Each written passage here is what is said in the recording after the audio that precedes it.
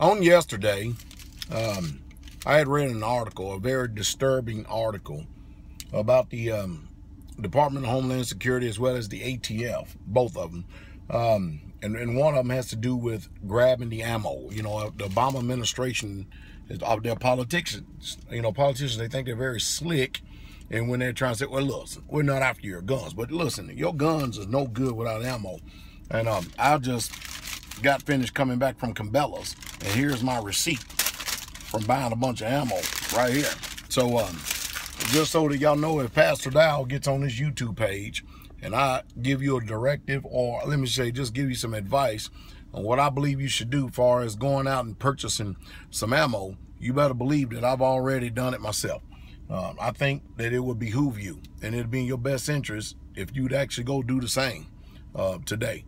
Well, I hope you do.